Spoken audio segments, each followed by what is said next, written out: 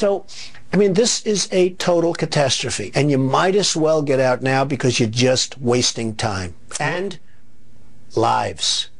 You know, nobody talks about the soldiers that are coming back with no arms and no legs. And I saw at Mar-a-Lago on Mondays, I make Mar-a-Lago my club that you know about. In Palm Beach. I make that twice now. On a Monday, I let returning Iraqi injured soldiers come to the premises.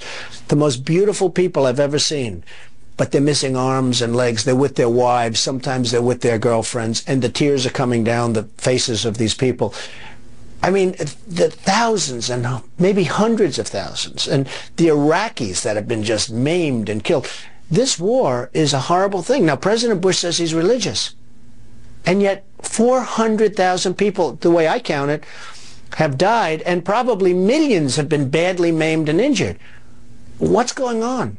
What's going on? And the day we pull out, it's going to explode. We're keeping the lid on a little bit. It's still a catastrophe. But the day we pull out, because they're in a civil war, whether we want to admit it or not, they're in a civil war. Look, everything in Washington has been a lie. Weapons of mass destruction was a total lie. It was a way of attacking Iraq, which he thought was going to be easy, and it turned out to be the exact opposite of easy.